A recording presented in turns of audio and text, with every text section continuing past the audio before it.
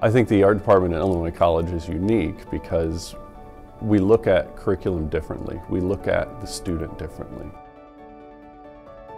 It's not about skill level, it's about who you are and what you bring to the world. And I think that's what makes the art program here most accessible to everyone.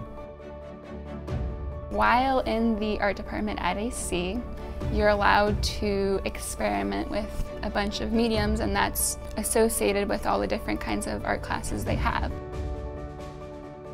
They really force you to shift your perspective about what art is. Art is no longer a Renaissance painting. Art is something more. Today, creating is more about the people that you can resonate with and the messages you can send off with art. We're not about hanging things on the wall anymore. I think that part of art is gone. There are still departments that do that, but that's not what we're about. We're about making critical thinkers, and that can translate into any profession. So we give them the opportunity to adapt and to evolve.